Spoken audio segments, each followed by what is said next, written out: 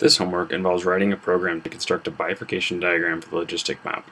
This program will need to take several input arguments: an initial condition, a range of R values, including a step size, a number of initial iterates, and a number of transients to discard. The program should then output a plot of the logistic map bifurcation diagram for a range of R. We'll then check this program by constructing a bifurcation plot in the given range with the given step size. Throughout the rest of this quiz, we'll not only learn how to explore this algorithm and its parameters, but we'll also explore the logistic map bifurcation diagram in more detail. Here is such a program I decided to write in Matlab.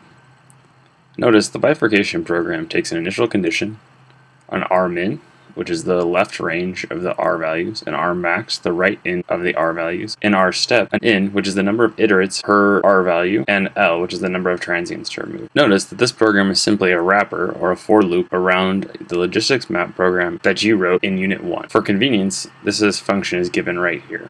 At each step of the loop, we simply plot the trajectory from the point where the transient is being removed to the end value against that R value.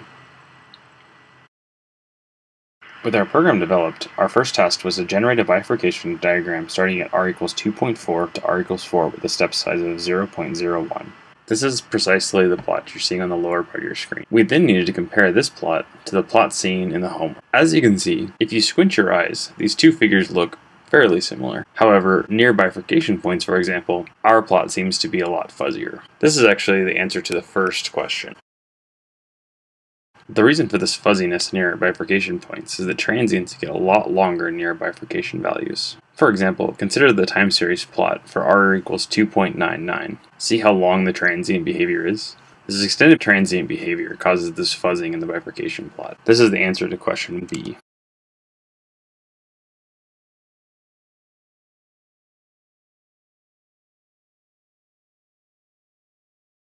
If transient really is the cause of these fuzziness in the bifurcation diagram, then simply deleting more of the transient for each R value should solve this problem. In this figure, instead of plotting from x5 to x1000, as we did in the first figure, we plot from x500 to x1000. As you can see, the fuzziness has been eliminated. This answers question 2C.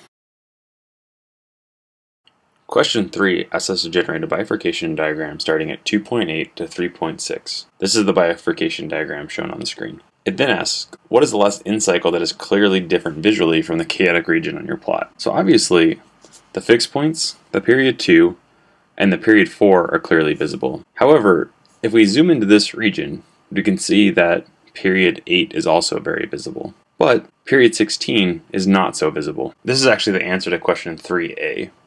N equals 8. From our knowledge of bifurcation diagrams, we know in this period doubling cascade, there is a period 16 that lies directly after this period 8. However, it is not clearly visible in this plot. So what algorithmic parameter could we increase to make it visible? My suspicion is the period 16 bifurcation, as well as the higher order bifurcations, exist in between these window slices.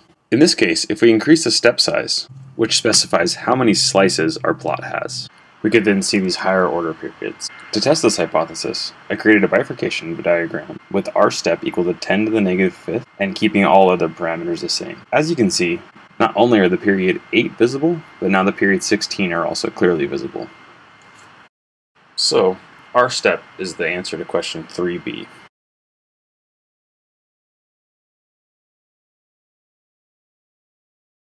As an aside, I would also like to note that a combination of increasing R step, as well as zooming into different ranges of the axis, can aid in seeing small features of the bifurcation diagram. For example, this top fork of the bifurcation diagram is somewhat squished in this version. If we not only increase R step, as we just did, but then zoom into this red region, we can make this top fork much more visible. This top fork, which was somewhat invisible in the first picture, is now clearly visible. Also, notice how similar this picture looks to a standard bifurcation diagram. This is that self-similarity or fractal nature that we have talked about throughout this.